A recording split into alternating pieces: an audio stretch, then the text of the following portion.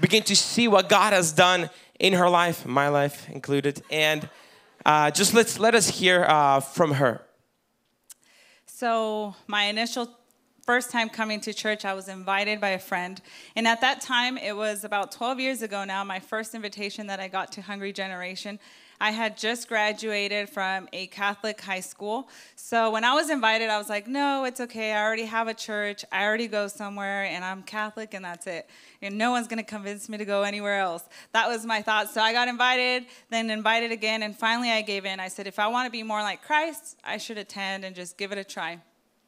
But even before that, before coming to the church, I was volunteering, and I was just trying to seek different things within the church.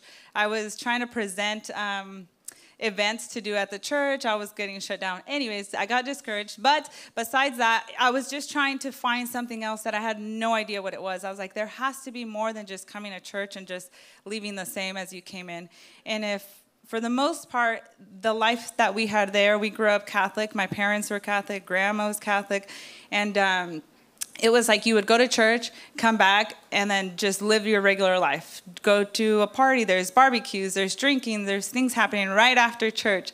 So I was confused. So I get invited to church, and the moment I walk in, worship was going, and I just, in tears, absolute tears, the moment I came in. I did not know what it was until later on I discovered that it was encountering the Holy Spirit, because even then I was like, what is this? Why am I crying so much? But I knew that moment that I stepped in here, I knew that this was my church. I knew this is where I belong. Come on, let's put our hands together for Jesus.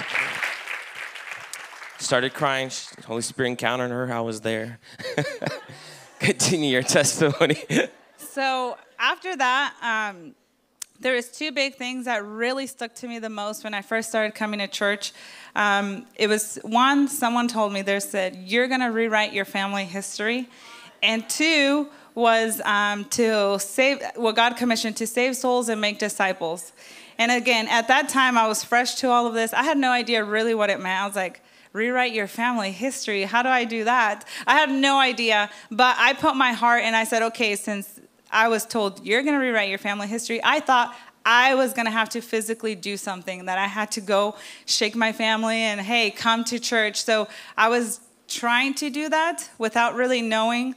And then when it came to save souls and make disciples, I thought God was going to bring them to me. So I had those two things swapped.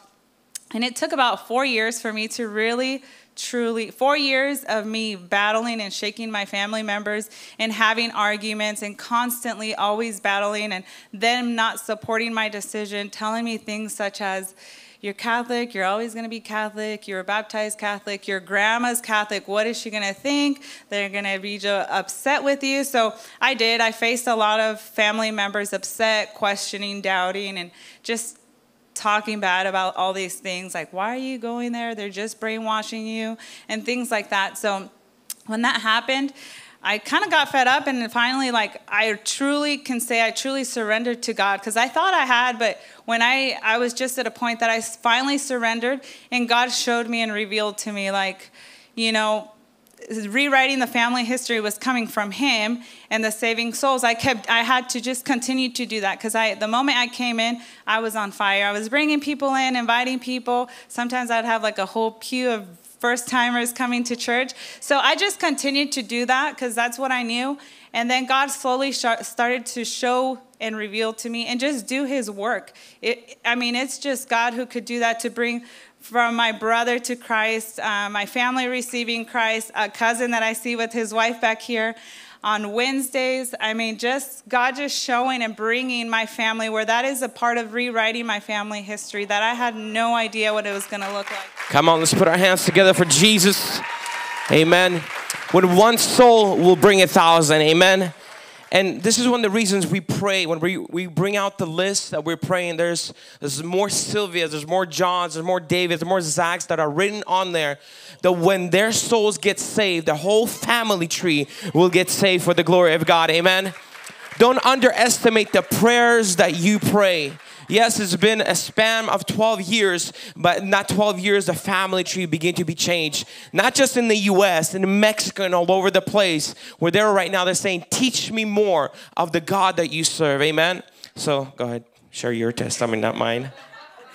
No, so with that, it's just, God truly is opening doors. Things within my family where, like I said, my grandma, we had a crusade in Mexico. She drove hours just to be there. I have aunties who've given their life to Christ, who follow Pastor Vlad, have his books and everything. So just so many family members, and then those around them too that are being impacted. They're sharing our live stream. They're constantly on there. So just to see the true power of God, because only God can do that. And so if I were to say, anything to you guys, if it's your first time here and coming in from a Catholic background or a background where you just, battling, just surrender to God. Give it all to God.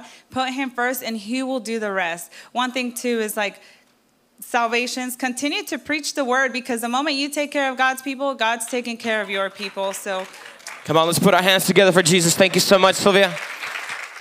This is so awesome to see.